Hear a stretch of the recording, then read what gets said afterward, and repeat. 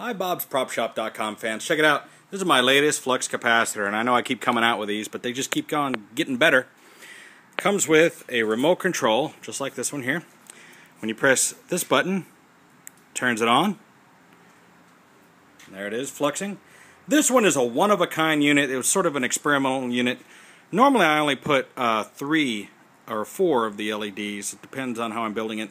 This one I put in 6 miniature warm white LEDs to give it a little bit more of a flow.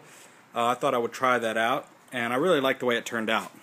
What else is cool about my units is by pressing this other button here, you get the Flux Dispersal mode, which you get that super bright light that's in the center as well as all the lights on the outside.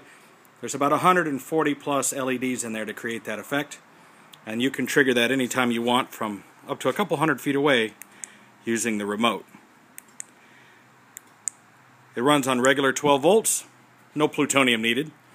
Has this nifty little jack here, and you can plug it in your car or your home, and I give you both adapters so you can plug it in at your house or in your car. Now let's take a look at why this particular one is so special. Let's open it up.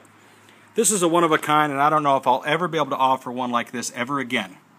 But notice that the glass relays in here are actual glass. These aren't my replica relays. They're not made of acrylic. They're not made of cast resin. These tubes here are made of actual glass. These are vintage, old, high voltage relays.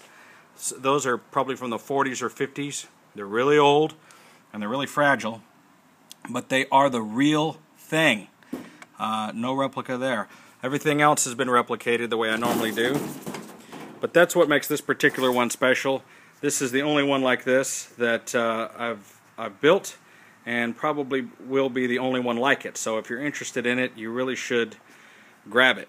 You'll notice that it has the correct elbow, just like was seen in the movie, as well as here. Those are perfectly exactly as seen in the close-up of the C car, the process shot car. So this one is a very screen accurate replica and has this cool remote and does all these cool things like the Flux Dispersal. Other people have tried to create this effect, but they haven't been able to do it the same way that I do. So you'll see that the color, the size, the shape of this window, everything is just like it should be in the movie. And there's a little elbow that goes like right here. If you want that, I'll include that with it. But that's seen in some scenes throughout the 3 movies and then some without. So it's your choice. If you want it, I'll add it for you. So check it out. You can get stuff like this from Bob'sPropShop.com, and I'll see you in the future.